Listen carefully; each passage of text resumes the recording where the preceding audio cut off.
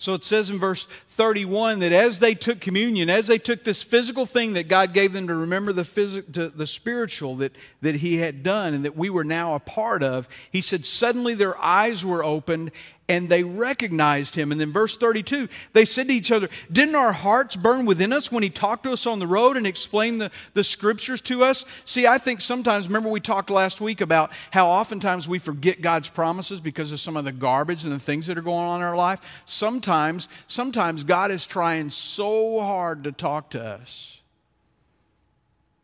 And if we were to just slow down, these guys are walking to Emmaus. And they're hearing this stuff that they've been hearing from Jesus. But something inside of them just kept telling them that this was it. This was it. Aren't you getting that this is it? And then Jesus was even saying, don't y'all get it? And then when they did the thing that Jesus gave them to do, it changed them. Can I tell you something?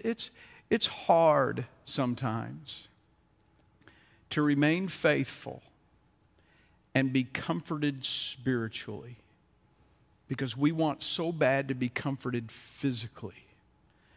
Y'all remember poor Thomas who got the bad rap for doubting? It doesn't say in Luke, but in John, Thomas came in later on after Jesus had showed up and basically didn't believe. He said, I wanted to see. Oh, if I could just see.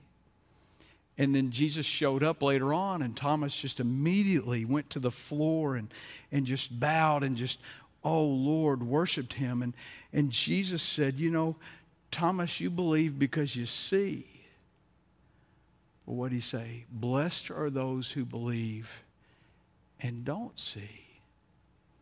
Jesus knows how hard it is, and that's the main reason why He gave us communion. So